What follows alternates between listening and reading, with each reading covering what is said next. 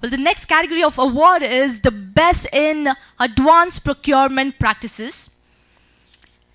This organization is an integrated steel producer with an annual capacity of 10 million tons with a strong presence in intensive steel consuming markets of Asia and North America. It has operations in 2 countries with a focus of value-added products. It produces over 300 grades of steel conforming to quality standards of international certification agencies like API, ABS. Any guesses? It's a steel company. Any guesses?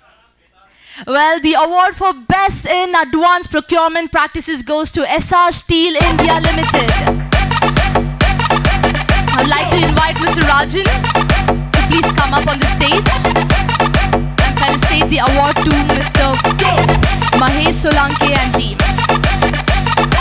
Can we hear a big round of applause, ladies and gentlemen? Come on, all the claps, shouts and whistles.